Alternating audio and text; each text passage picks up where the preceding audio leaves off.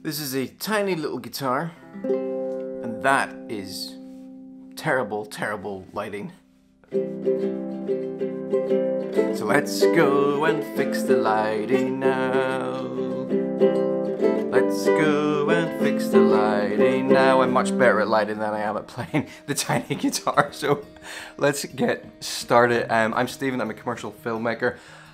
So I work with professional lights and lighting scenes and things like that all the time, but what I wanted to do for this video was to show you how you can get good lighting at home, but only using what's available. So I'm going to do it with 2 table lamps. I'm going to show you a look for 2 table lamps, and that's for when you don't have access to daylight. So there's going to be 2 things I'll show you. I'll show you the look without daylight, so if you're filming at night after dark, and I'll show you what you can get if you just use natural light. But let's get started. One of the most important things you can do if you're trying to light a scene is cut out all the lights, and then you can see where the light is coming from. So you can still just about see me in here. You can see how bright my phone is now by comparison, and actually I can use my phone to show you just a few principles of lighting, and it's how the direction of the light changes how things look. So I'll lean in here so you can see light from underneath makes you look pretty horrendous. Light from the side creates dramatic shadows on your face, and if you bring the light round to the front and lift it up, suddenly that makes you look as good as you're going to look.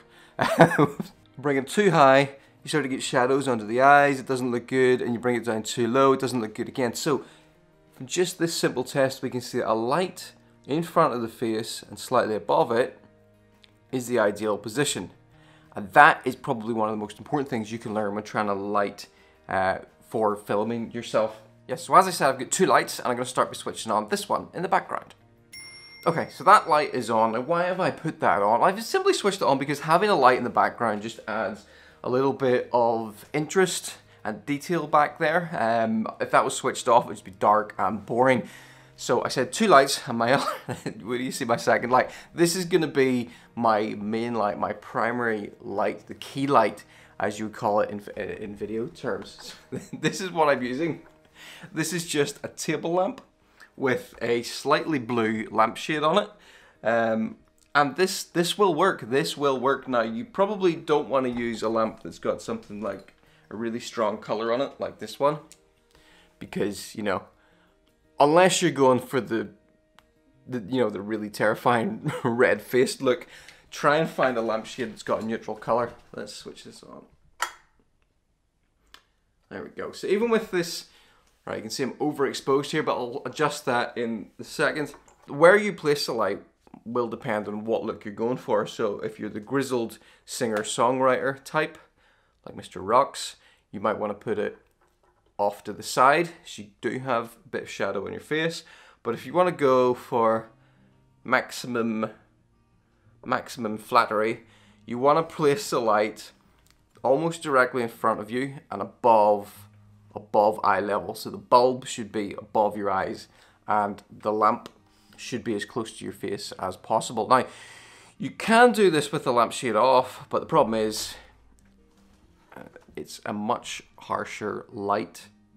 Whereas if you're getting the light through the lampshade, it's diffused, it spreads out in your face, it just looks better. What you're really hoping to achieve with this is controlling where the light falls and where the shadows fall, particularly a shadow under the chin.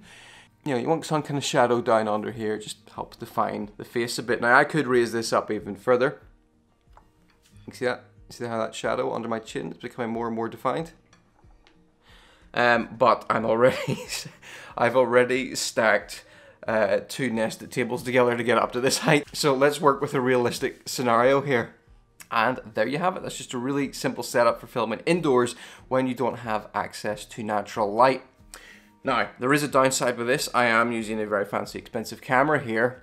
You might be just using your smartphone, and if you are using your smartphone, it's not going to look quite as good as this. It's going to look more like, you can see compared to my main camera here, that the smartphone is a lot noisier, and also smartphones tend to do that weird thing with a mess with where the natural shadows are. It's their attempt to make it look better quality, but sometimes it can ruin the lighting that you tried to set up.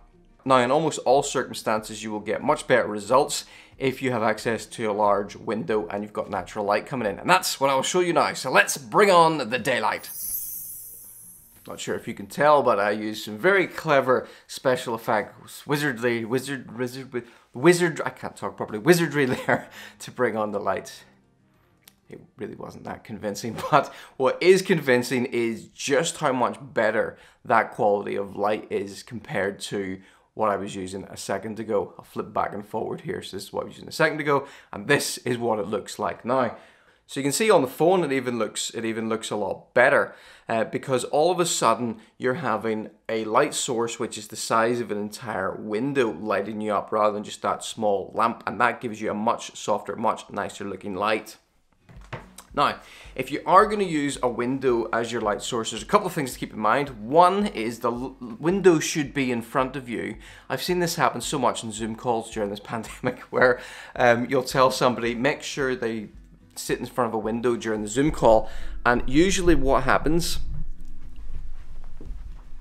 the person does this. They think sit in front of the window means I'm in front of the window. No, it means this. The light should be on your face, not the back of your head. Now, the perfect weather for doing this is what we have today, which is a dull, overcast day, no bright sunlight. That might seem contradictory, but you don't actually want a really bright sunny day for filming with natural light. You want it overcast, you want it cloudy, because then the light's not going to change halfway through your video, or the sun's not going to come in and like blind you in your eye. Something that's good to do is, if it is a bright sunny day, go to the side of the house that's in the shade and use a window there. You don't want direct sunlight coming in unless you're going for a really stylized blinding ray of light in your eye. In your eye. Look, blinded by the light. Blinded by the light. Yeah, there's really not much else to say about that. Just get yourself in a good position in front of the window, set yourself up, turn off all the other lights in your room unless you're wanting to have like an accent light in the background. Definitely turn off the overhead light. The overhead light is the least flattering of all the lights because it comes straight down top of your head and it creates the shadows underneath your eye, so you look like you've been up the entire night. And turn it off if you're using the natural light from the window.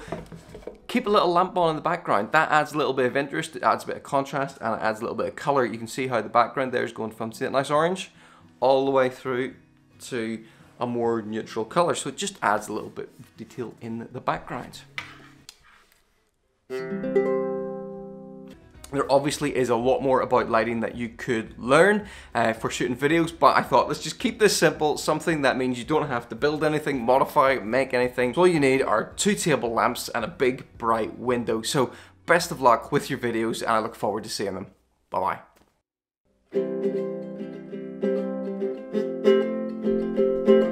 Sliding is much better now.